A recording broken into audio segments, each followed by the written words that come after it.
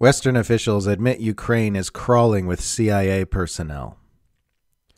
The New York Times reports that Ukraine is crawling with special forces and spies from the U.S. and its allies, which would seem to contradict earlier reports that the U.S. intelligence cartel is having trouble getting intel about what's happening on the ground in Ukraine. This would also, obviously, put the final nail in the coffin of the claim that this is not a U.S. proxy war. In an article titled "Commando Network Coordinates Flow of Weapons in Ukraine," Western officials inform us of the following through their stenographers at the New York Times. Quote, as Russian troops press ahead with a grinding campaign to seize eastern Ukraine, the nation's ability to resist the onslaught depends more than ever on the help from the United States and its allies, including a stealthy network of commandos and spies rushing to provide weapons, intelligence, and training, according to U.S. and European officials. Much of this work happens outside of Ukraine, at bases in Germany, France, and Britain, for example. But even as the Biden administration has declared it will not deploy American troops in Ukraine, some CIA personnel have continued to operate in the country secretly, mostly in the capital, Kyiv, directing much of the massive amounts of intelligence the United States is sharing with Ukrainian forces, according to current and former officials. At the same time, a few dozen commandos from other NATO countries, including Britain, France, Canada, and Lithuania, also have been working inside Ukraine. End quote. The revelation that the CIA and U.S. Special Forces are conducting military operations in Ukraine does indeed make a lie of the Biden administration's insistence at the start of the war that there would be no American boots on the ground in Ukraine. And the admission that NATO powers are so involved in operations against a nuclear superpower means we are closer to seeing a nuclear exchange than anyone should be comfortable with.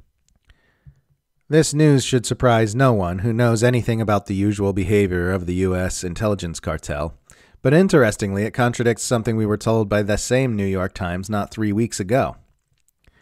American intelligence agencies have less information than they would like about Ukraine's operations and possess a far better picture of Russia's military, its planned operations and successes and failures, New York Times told us earlier this month.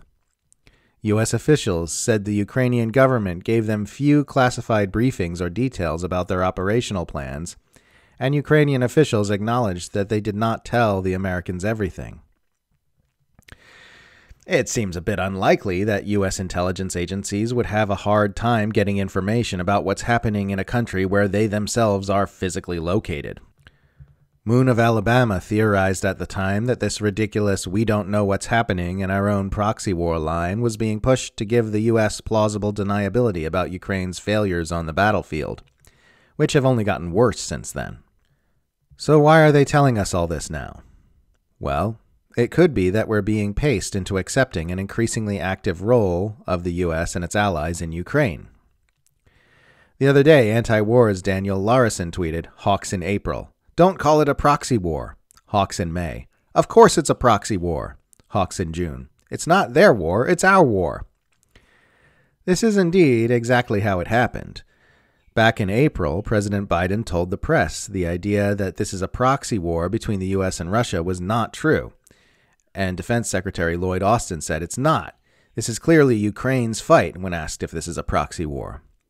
The mainstream media were still framing this claim as merely an accusation by the Russian government, and Empire spinmeisters were regularly admonishing anyone who used that term on the grounds that it deprives Ukrainians of their agency.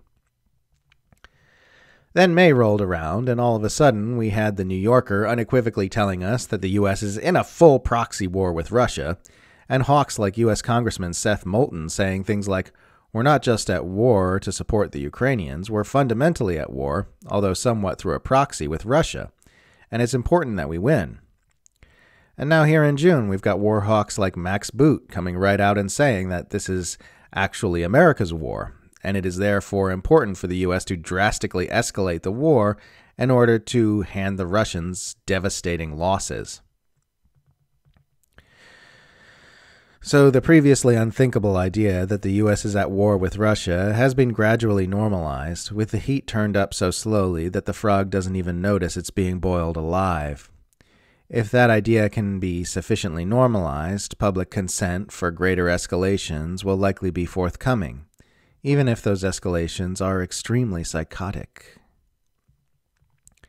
Back in March, when I said the only agency Ukraine has in this conflict is the Central Intelligence kind, Empire loyalists jumped down my throat. They couldn't believe I was saying something so evil and wrong. Now they've been told that the Central Intelligence Agency is indeed conducting operations and directing intelligence on the ground in Ukraine, but I somehow doubt that this will stir any self-reflection on their part.